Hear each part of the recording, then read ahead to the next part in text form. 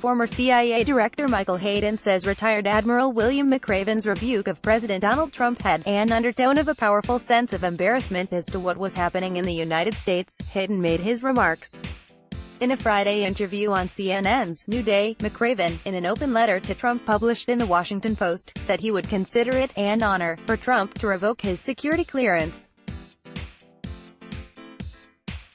And he came to the defense of former CIA Director John Brennan, whose security clearance was pulled.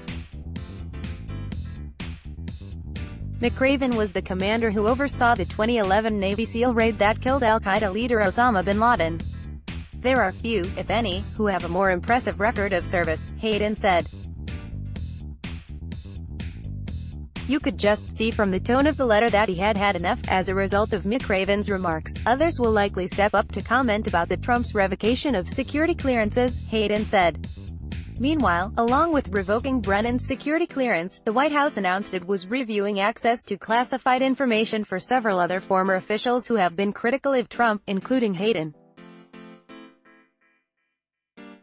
Politics. Retired Admiral William McRaven's rebuke of President Donald Trump had an undertone of a powerful sense of embarrassment as to what was happening in the United States, according to former CIA Director Michael Hayden on Friday.